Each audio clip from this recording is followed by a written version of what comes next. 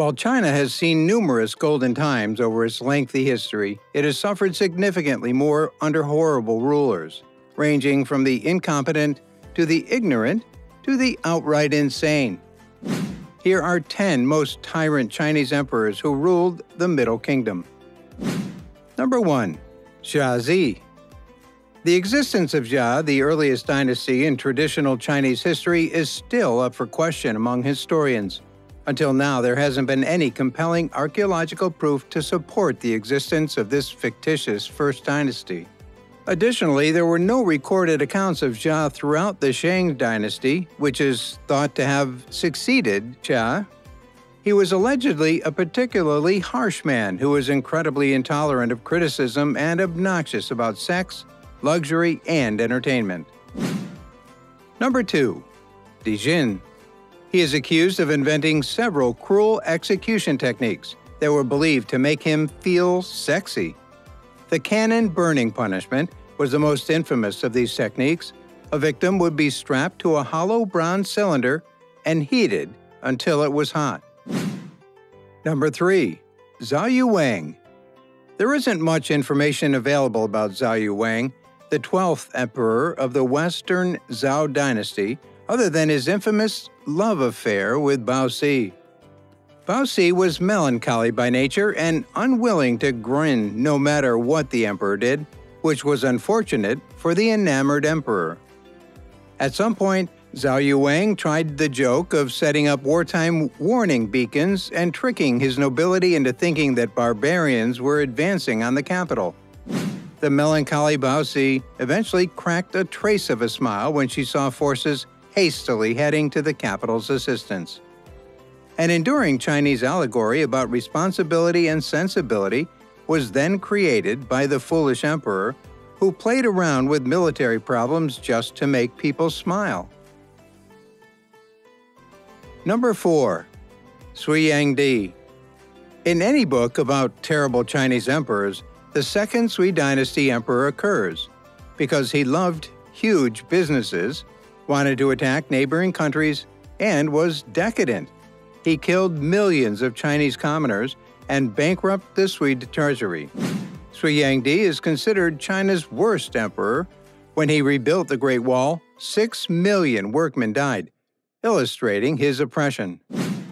Number 5. Han Lingdi. The Eastern Han dynasty's 12th emperor was Han Lingdi. He was naturally dissolute and ignored governmental duties while abusing women. Even worse, during his rule, eunuchs began to rule the court, with the despised Zhang Yang being the worst of all. Various warlords and political factions were enraged and emboldened by his aberrant tactics, and soon after Han Lingdi's passing, open hostilities broke out among these forces. Number 6. Xin Huidi. China was reunified after the Jin dynasty in 80–80, 60 years after Cao, Shu Wan, and Sun Wu ended their 60-year civil war. Peace, however, was brief, as the catastrophic War of the Eight Princes began in 80–91, barely 10 years later. He once famously questioned his court, why don't they merely switch to eating meat porridge if peasants are hungry from lack of rice, as an illustration of his foolishness. Number 7. Beiqi Wenzhandi. Many Chinese emperors rise to prominence early in their reigns before descending into vice and neglecting later on.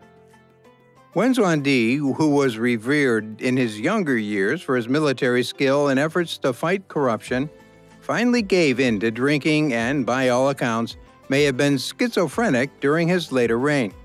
He once brutally murdered a concubine he believed to be unfaithful. He also fondled the corpse's leg while tossing her head into a serving tray. Number 8. Han Ai. As absurd as it may appear, homosexuality was accepted in prehistoric China. Male consorts, typically young, attractive males, or palace eunuchs, were publicly present in the imperial court throughout the Western Han dynasty. Their professional responsibilities ranged from being merely attendants to becoming major court officials. According to some historical accounts, nearly every Han Empire had a favored man in his court.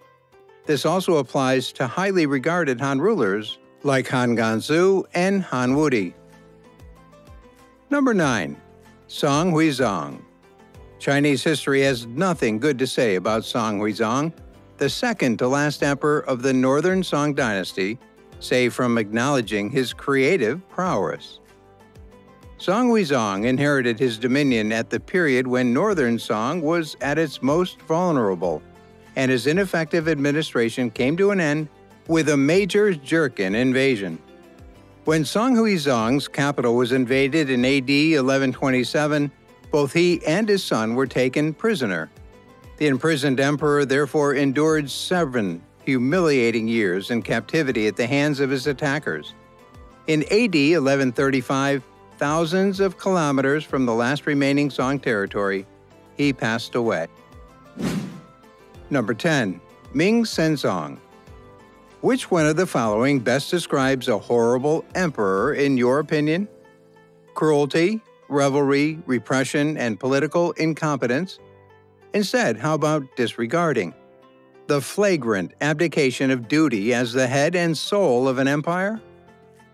Ming Senzong, better known as the Wanli Emperor, was permanently positioned on any list of horrible Chinese monarchs due to his astounding apathy in leading China. He was the Ming Dynasty's 14th emperor and ruled for 48 years, 20 of which were not spent in court. In other words, the majority of this king's reign was spent on strike. The absence had a direct impact on the decline of the already fragile Ming Dynasty, which ultimately saw corrupt officials and eunuchs take control. So guys, let me know your thoughts down in the comments section below.